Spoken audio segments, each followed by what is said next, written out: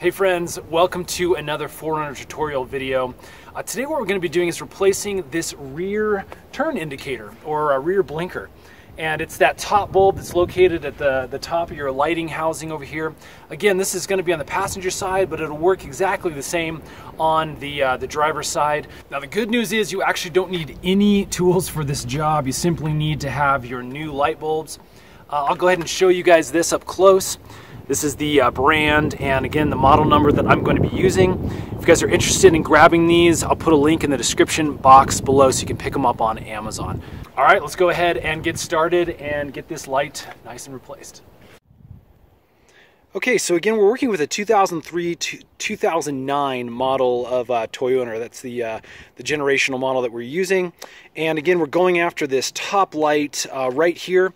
Basically on, again, 2003 through 2009, what you're going to do is come in here and there's a little compartment right in the back of the taillight housing. I'm just going to pop that open and we'll take a peek inside. This middle guy is going to be your taillight, and then if you look up, there's another light housing that's right there. That is your turn indicator, that guy up there. And so to get it out, all we're really going to do is we're going to grip the edges of that. And you see those little tabs that are kind of on the bottom and top there. We're going to grip those and we're going to give it a twist in the counterclockwise direction about 15 to 20 degrees. Okay, once you hear that loud pop, it means we've turned it well enough. Look, it's almost about the 10 o'clock position now that we can actually reach in and just pull that right out. So I'm going to reach up there and it actually just slides right out. You can see there's a few notches that we're going to need to line up again when we put it back in. But there you go. Basically, I'm going to need two hands now to pull out that bulb, and we'll put in one of the new ones here.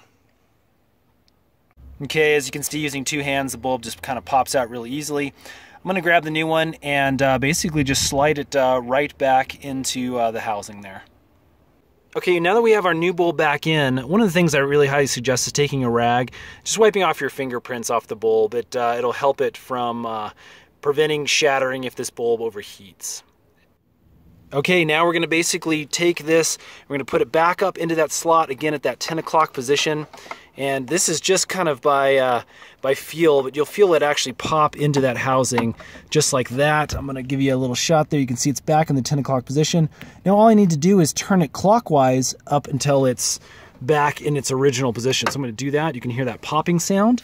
Take another peek, and you can see it's about at the 11 o'clock position now. So let's make sure that blinker is working. All right, there you go, friends. We got a brand new blinker bulb in, looking really good. Yeah, stay tuned. We got more tips and tricks coming up soon. Hit that subscribe button and stay tuned.